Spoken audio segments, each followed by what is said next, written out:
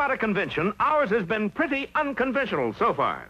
For our heroes are still walking the tracks on their way to Missouri, watched by a satellite high in the sky that is flashing pictures of them to Pennsylvania's fearless leader. Fearless leader, Moose and Squirrel are taking a long time to get to Peaceful Valley. Tut, tut, it is all part of the plot. And remember the words of our great protector, Mr. Big. Whisper his name. A watched plot never thickens. Meanwhile, Boris Badenov, who was blown up by one of his own fiendish plans, is determined to be revenged. But Boris, fearless leader says Moose and Squirrel must arrive safe and sound. Fui to fearless leader. Fooey. Fui, fui, and double fui. Boris, your language. It is a family show, remember? Fui to families, too. Oh, Boris, darling, what is it? it's a lump. But what made the lump? This brick with a note on it. What does it say? The brick, it don't say nothing. The note, darling. Oh, it says, fearless leader is watching. Oh, boy. Yes, the Pennsylvanian satellite was now hovering high over Boris's head, keeping him under constant surveillance. Just kidding, fearless leader.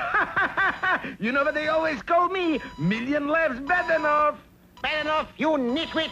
They call me that, too. Get to Peaceful Valley and carry out your instructions. Yes, fearless leader. But how? How? Use your special secret agent rocket kit. Build a rocket. Fly there. Yes, fearless leader. Signing off. Yes, sir, bossman, sir, you... Fearless leader, I didn't know there was a secret agent rocket kit. There isn't. I just made it up.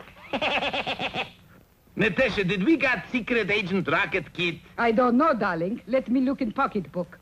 Here is poison lipstick. What shade? Kiss of death pink. I prefer Black Widow black or Vampire violet. Some booby pins for setting booby traps. Ah, Autographed picture of Benedict Arnold. good old Benny. And the membership card in PTA. PTA, like parents and teachers? No, darling, like in pickpockets and thieves. That's better, but still no rocket kit? No rocket kit. Oh, boy, here, let me take a look. Boris, don't turn it upside down. Nonsense, I got to... What was that? My explosive perfume. Explosive perfume? I call it the boom.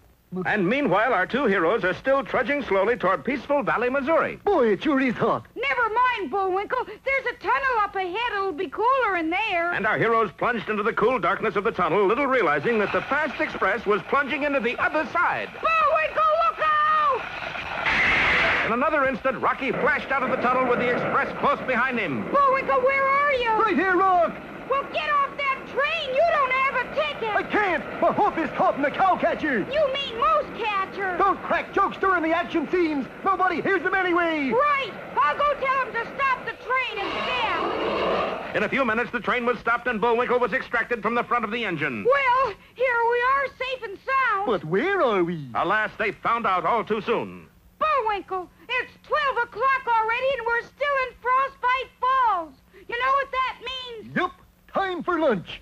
So our heroes are back where they started. Well, this is a pretty pickle. Not really. It's more of a kumquat. Be with us next time for Boris Lends a Hand or Count Your Fingers.